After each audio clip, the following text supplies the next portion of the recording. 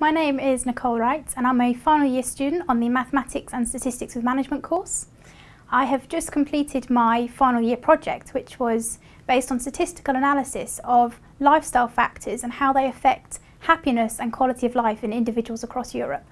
I chose to do the project in statistical analysis because I felt like it was quite applicable and I would be able to learn about real-world applications of mathematics. There was a lot of support from my supervisor and I could have gone down a more theoretical route, but I chose to really see how we can analyse real-world trends. Throughout the duration of my project, I've really been able to develop on my time management skills and also my ability to write formal reports. Before I started the project, I had a mathematical ability, as you need to on a maths degree, but writing was never my strong point. So having the opportunity to practice writing such a long piece of work and make sure that it's concise and succinct has been a really wonderful opportunity for me.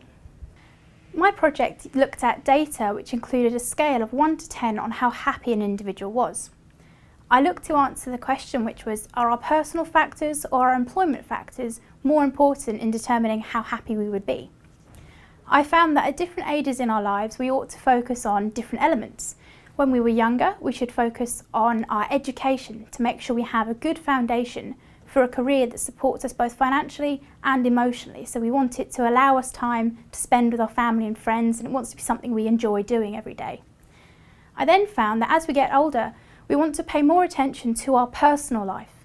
It's beneficial to find a partner to settle down with and keep you happy. And it's also really important to focus on our physical and our mental health, make sure we are keeping mentally engaged. And that aspect of our personal life will ensure that we can maintain as best quality of life as possible. The skills I've learnt throughout not only my final year project, but my entire time at Brunel have given me many transferable skills which I hope to use in any career path I may take. I've gained communication skills, both written and verbal. I have gained an in-depth knowledge of mathematics, and the career I plan on taking is in teaching. So I'm hoping that this knowledge I now have of the subject will enable me to be a much more passionate and knowledgeable teacher to give the students that I plan on taking a much better experience of mathematics.